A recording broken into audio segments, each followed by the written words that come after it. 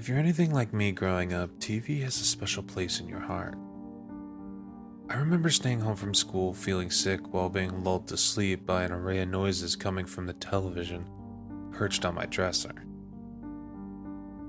Clicks of a mechanic wheel spinning while someone frantically answers questions, or hearing a newscaster talk about the latest tragedy would often rock me to sleep in my teens. Today we wade through the dark backlots of Hollywood and your local TV stations, as I tell you about some of the disturbing cases where killers have actually appeared on TV. And no, this isn't a documentary list. This video will showcase some serial killers or murderers who managed to be captured on TV in some way, initially not relating to their crimes. A quick mention before we start is the BTK killer appearing on his local news about an animal attack in the area. I didn't count it because it didn't seem so significant, but found it was still worth mentioning.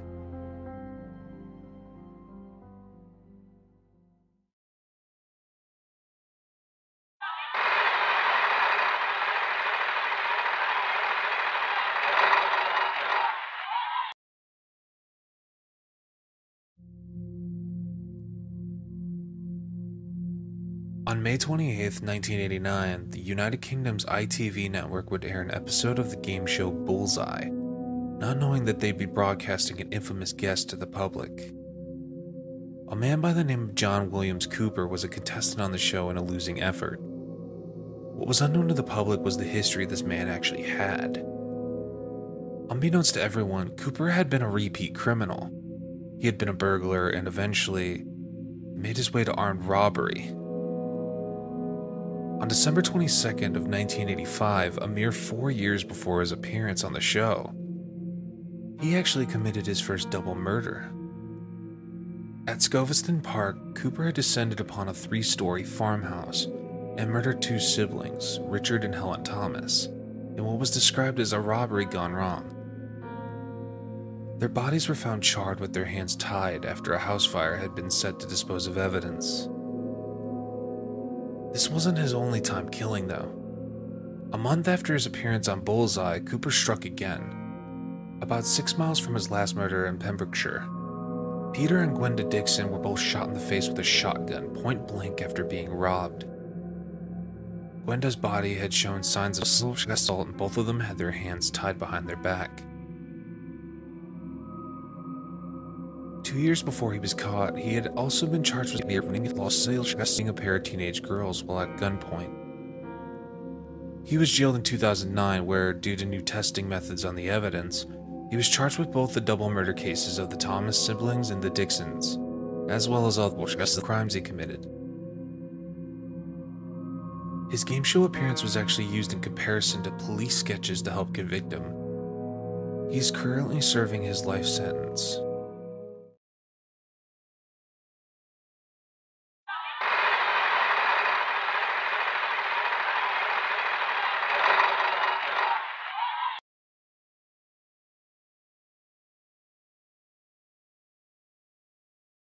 You might find him skydiving or motorcycling. Please welcome Rodney Alcala. Rod, welcome. Who says that love isn't easy to find? At least that's what Cheryl Bradshaw, a contestant on the 1970s game show The Dating Game, thought. Little did she know that the man behind the privacy screen she chose was Rodney Alcala. After the show, Cheryl refused to go out with him even though he had won the date. This decision was more than one that likely saved her life. While Rodney Alcala on the show was charming and quick-witted, the real Rodney Alcala was a dark, disturbed monster. In 1968, Alcala had been seen by an eyewitness luring an 8-year-old girl into his apartment where he savagely beat and buried her. He had also strangled a 23-year-old flight attendant named Cornelia Curley in her apartment, which strangely went unsolved until 2011. He had fled for 3 years under a false name, and he was arrested in 1971 after being recognized on his college campus. He was only served an assault charge as the family of the girl didn't want to testify against Alcala at the trial, collapsing the entire prosecution's case. After his release, he was jailed on and off again due to assault crimes of women and children. He began taking photos of his victims in very explicit positions under the guise of a model photographer. It's theorized and actually confirmed in one case that he used this to take advantage of multiple children, including when he knocked a 15-year-old girl unconscious in Mefford. At a time without background checks, Alcala made his way onto the dating game TV program, and eventually charmed the bachelorette Cheryl Bradshaw into a date. She immediately called into the studio and refused to go on a date because he gave her a bad vibe, and that he was a creep. Frustrated by rejection, Alcala took out his anger on his victims. He murdered Robin Samos, a 12-year-old girl who had been snatched between her local beach and her ballet class in Huntington Beach, California. After a police sketch was seen by his parole officer, Alcala was sentenced to death twice, but appeals nullified the verdict. This was even with the evidence of Samos's earrings being found in a storage locker registered to Alcala. All in all, Alcala is said to have claimed anywhere from 8 victims to over 130 due to the unidentified photographs of his potential victims. As of now, only one family has identified a photo of their missing daughter. He was sentenced to death for 5 separate murder charges, but is yet to be executed due to a hold on all executions in the state of California. He currently serves his sentences in Corcoran State Prison in California.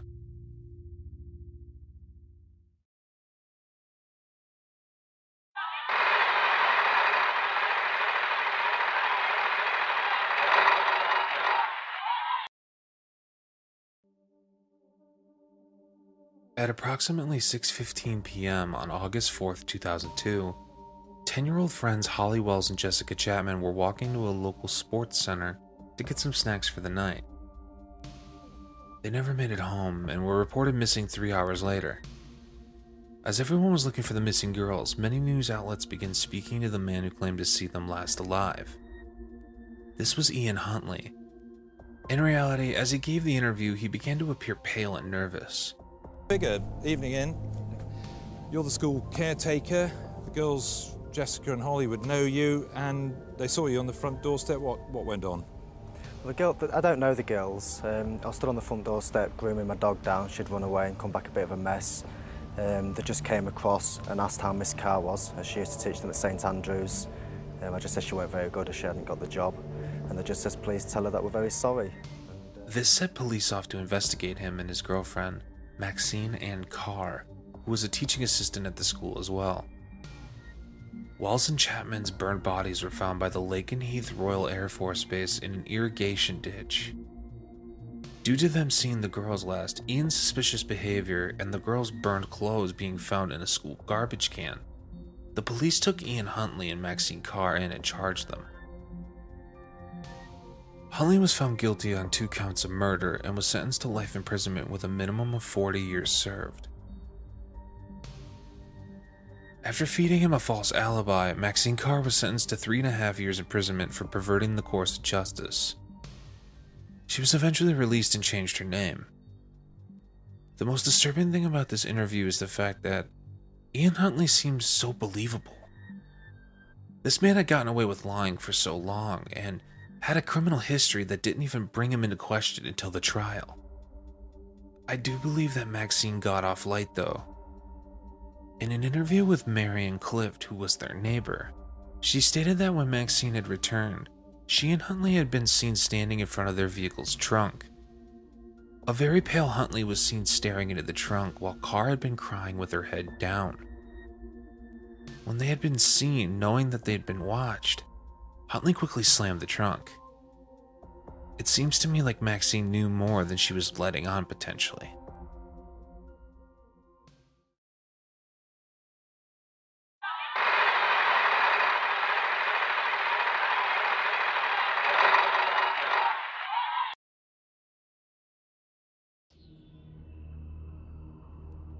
This case is equal parts familiar and disturbing. The case of Laura Giddings' murder is a heartbreaking one to say the least. In June of 2011, Laura Giddings was a law student that was one bar exam away from completing her dream. Unfortunately, she never would. Her friends began searching for her as she had been missing for days. After a friend used a spare key to get into her apartment, they found that her keys, wallet, purse, and ID were all still there. Immediately, her sister Caitlin Wheeler called the police. Friends and authorities began searching for her throughout the campus, but only found something more disturbing. In the dumpster, there was a limbless, headless torso. Immediately, the police began questioning everyone, including a friend of Lawrence named Stephen McDaniel. He gave an interview to the news and, well, let's just say he seemed, I guess the word is worried. What kind of person was she? I mean, what did you see? I mean, she's as nice as can be. I mean, very personable, very much a people person. Do you know any enemies she might have had, somebody that might want to hurt her? No, we don't know where she is. I mean, the only thing we can think is that maybe she went out running and someone snatched her. She is. What about in the parking lot area? I know they've been doing a lot of, I think that's where they have recovered the body or whatever they recovered from there. Body? Had you seen anything there? Had you seen anything there? I mean, we don't know if this is the same person. You know what I mean? Like, they took out a body there earlier. We don't know if it's the same person or not. So that's how we're trying to ask people if they know who lived there. Are you okay, sir? I think I need to sit down. Okay.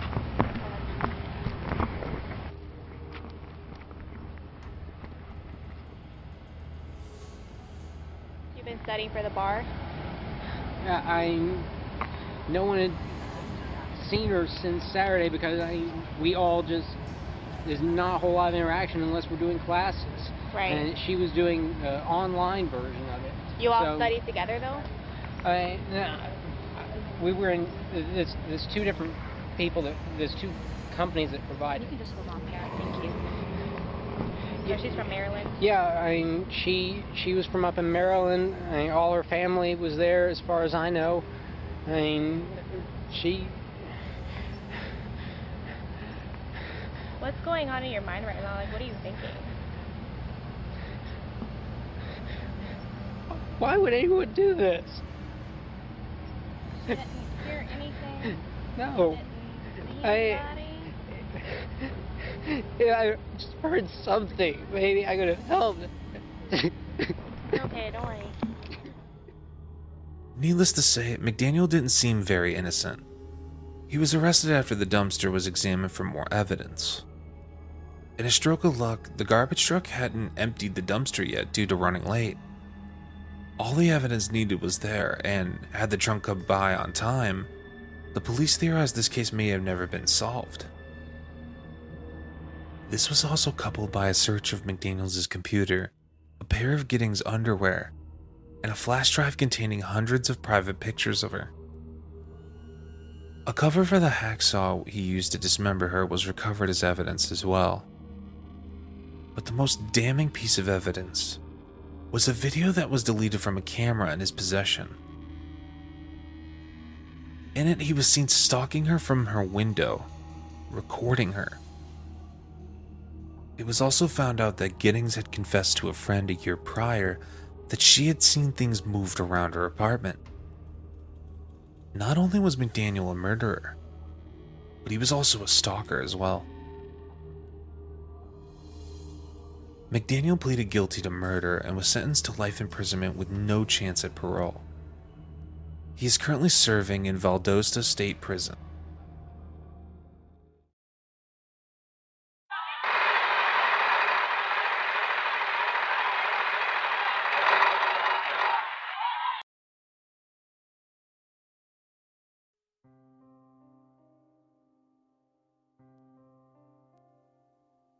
On October 12, 1972, Ed Edwards became a contestant on the show To Tell the Truth, where he used his criminal background to be identified in the game. He also appeared on another game show called What's My Line. Unfortunately, I can't find any footage of that. Edwards claimed at the time that he was a reformed criminal and a motivational speaker who learned from his mistakes. They look up to you? No. When I was released from the reformatory, they looked up to me, and this motivated me to go on to bigger things, because this is why I was out there committing the crime, was for the recognition. Mm-hmm. And this happens because a lot of people think it's a big shot thing to do, huh? Yes, this is the more trouble you get into, the bigger you are in their eyes. In 1961, he was placed on the FBI's most wanted list for multiple burglaries. After being paroled in 1967, Edwards tried to go straight until he committed a double murder in 1977. Working as a handyman nearby a wedding reception, Edwards had married 19-year-old Kelly Drew before strangling her and stabbing 19-year-old Tim Hack in a field in Jefferson, Wisconsin. These were dubbed the Sweetheart Murders, and while he was questioned, he was never detained or charged until almost 29 years later. His DNA was found on Drew's underwear, which eventually led to him being arrested in 2009, with a conviction shortly after in 2010. He soon after agreed to plead guilty to the murders of Billy Lovaco and Judy Straub from a 1977 murder case that hadn't been solved yet. He also confessed to the murder of Danny Law Glockner with an intent to collect life insurance as he was a family friend. He was sentenced to death in 2011, but died in prison that April. Watching back the footage, it's truly sad knowing that he had tried to get his life together, but seemed to never be able to put his life of crime behind him. This pattern of relapse leads some investigators to believe that Edwards may be involved with not only the Zodiac killings, but the murder of JonBenet Ramsey. Although again, this is all purely speculation.